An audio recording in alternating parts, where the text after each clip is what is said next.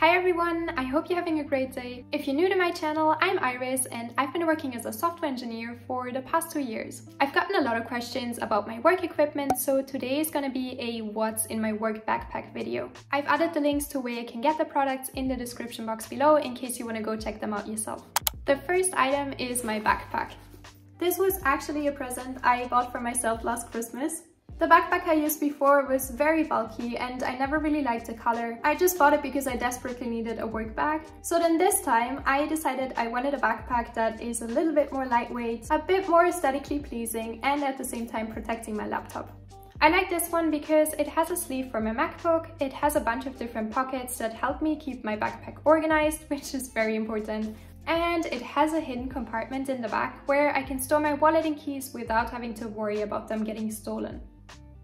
The second item, also the most important one, is my laptop. I am using a MacBook Pro M1 Max, and this is actually the first MacBook I own. Before that, I was using laptops with Windows as operating system, but then I got this MacBook from the company I'm working at now. I got it when I started with them and I absolutely love it. It's super fast, very reliable, and has never crashed on me so far. Number 3, my noise cancelling headphones. I only bought these a couple months ago and I'm so grateful to have found them because they are my lifesaver. I have no idea how I managed to work without these for so long. I'm very sensitive to noise in general, so it can be hard for me to focus if people are talking around me or if there's construction noise going on. And what I used to do before was just put on regular headphones and turn on music. I had also never tried noise cancelling headphones until recently. And I'm not kidding, the day I bought them, I put them on and I did not take them off until I went to sleep because everything around me suddenly sounded so much more peaceful. So yeah, definitely my favorite gadget. I also travel a lot and wearing these on a plane is a whole different experience. To improve my posture and avoid always looking down on my laptop, the fourth item I carry in my work backpack is this laptop stand. To be completely honest, there are probably better quality ones out there, but this one was inexpensive, it's foldable, which is a big plus for me, and it gets the job done, and that's all I need. I got it off Amazon for a couple bucks and I'm super happy with it. The next item I have in my work backpack is my passport. I actually work from all over the world, and so my work backpack is also my carry-on. The company I work for is fully remote, which allows me to work while traveling, and in the past year I've spent a lot of time in Spain, Switzerland, Mexico and South Africa. If that is something you'd like to hear more about, go check out my other videos.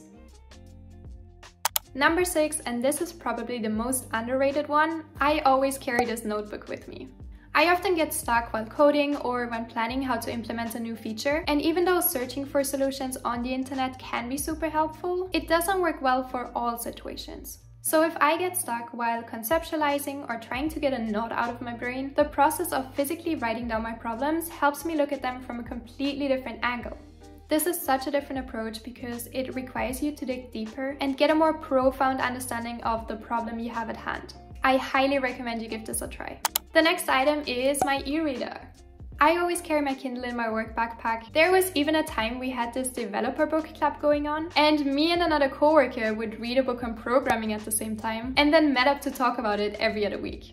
If you have any book recommendations, leave them in the comments below. I'm curious to hear if reading books about coding is something you guys do as well. And that's a wrap. These are all my essentials I carry with me in my work backpack. If you have any questions, feel free to leave them in the comment section below. I really hope you enjoyed this video and see you soon. Bye!